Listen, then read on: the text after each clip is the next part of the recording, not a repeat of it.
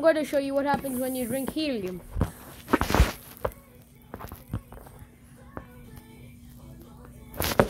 Hey there, my name's Herman. What's your name? My name's Herman, actually. I'm not joking. This is actually the voice when you get helium. I can tell you why does this happen every time you drink helium.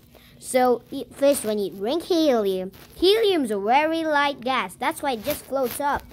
Gravity has no effect on it. Well, then, because of the light gases, in our lungs, it'll make our voice lighter, which would make a small voice like this.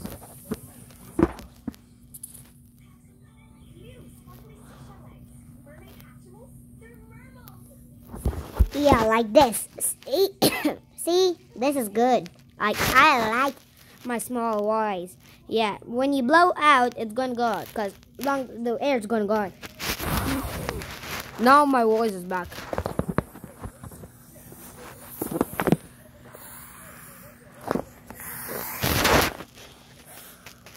I'm a vampire. I'm eating balloons for my dinner. Roar! I like roar.